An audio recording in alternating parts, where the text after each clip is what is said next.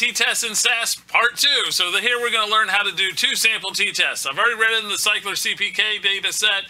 You can see previous videos on how to read data in. It's sitting in my work directory, so we're going to get started. We're going to use PROC TTEST again.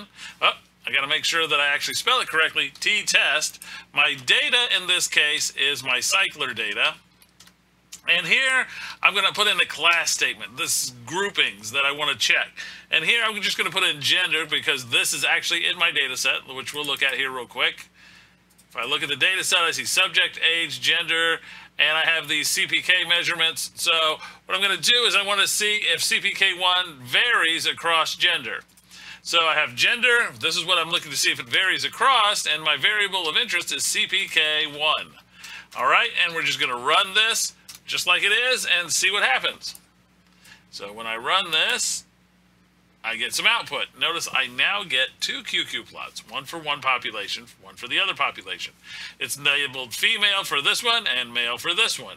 I get 2 histograms, 2 kernel density estimates, 2 normal estimates. I get 2 box plots here.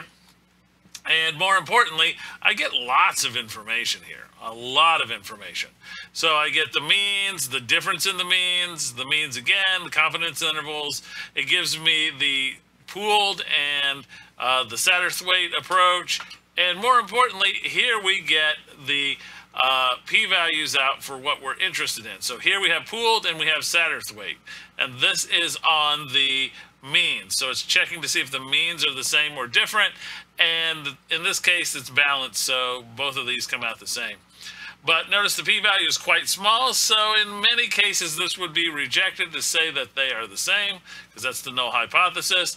And another thing that usually people worry about, with the use Satterthwaite is not so much, but if you're using the pooled variance, often you are interested in the equality of variances, and this is a test for it, and you can see the p-value is quite high as well.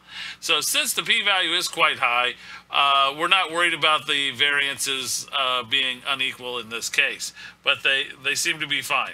All right, so we have this p-value here, so now we can do hypothesis tests on difference in means using PROC T-test. Okay, so let's move on to the next video and figure out how to do a paired t-test.